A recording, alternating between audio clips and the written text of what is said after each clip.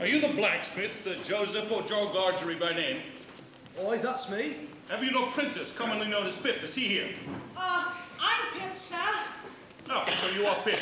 Yes, sir. Well, Joseph Gargery, I am the bearer of an offer to relieve you of this young fellow, your apprentice.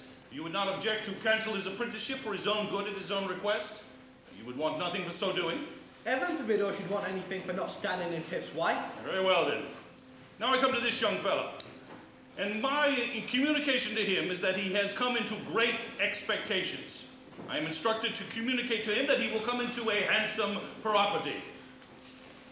Further, it is the desire of the present possessor of this property that he be removed from his present sphere of life and be brought up as befits a young gentleman of great expectations.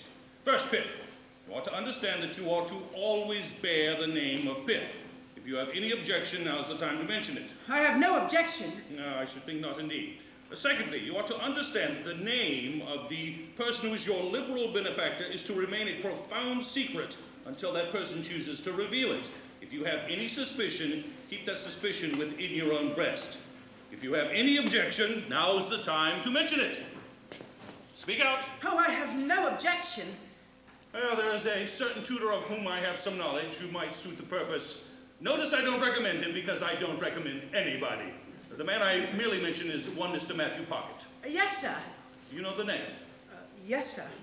Kindly consider me your guardian. I thank you, sir. No, very well. I am paid for my services, otherwise I wouldn't render them. I've arranged for you to go to London in a week's time. You will need some new clothes. They should not be working clothes. 20 guineas. Well, Joseph Gargery, you look dumbfounded.